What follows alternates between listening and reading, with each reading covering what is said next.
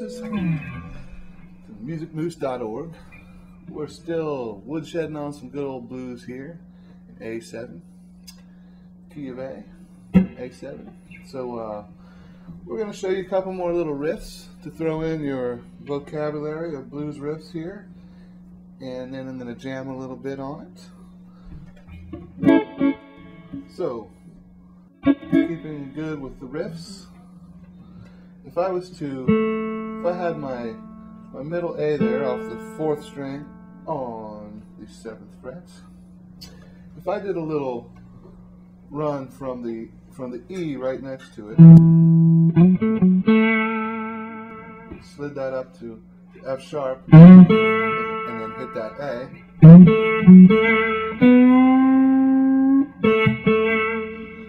What I'm doing there is just a short slide, and then I'm going up a whole step and bending it another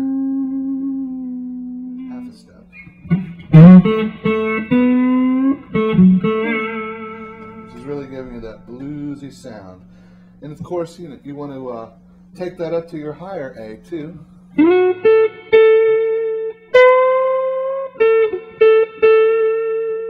Once you get the feel for some of these bends and start getting used to them, it's really going to open up a whole nother door to some of these blues riffs that have these wonderful little bends in them.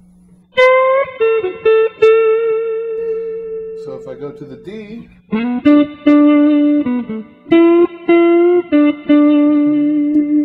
back to A, and the E.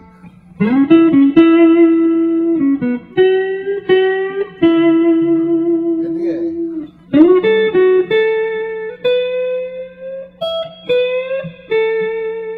Of course, I'm phrasing those a little differently every time, just to give you a good example of the feel that you can get simply just from a simple little riff like that. It really does say a lot when it comes to the blues.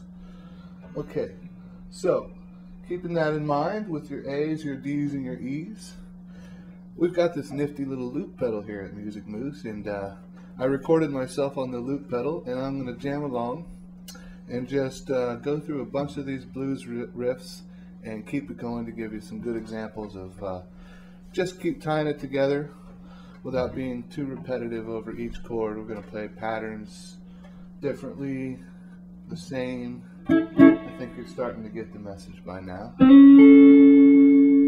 keep it all fresh. Alright, here we go.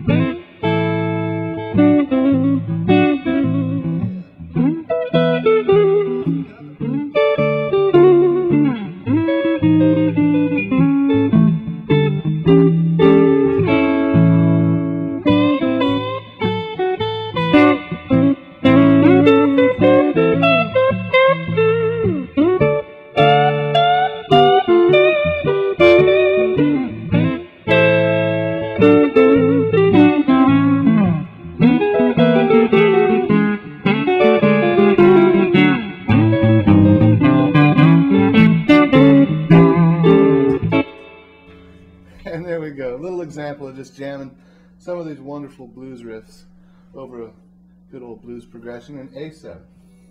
So friends, come on back and see us when you got the blues, right here at musicmoose.org.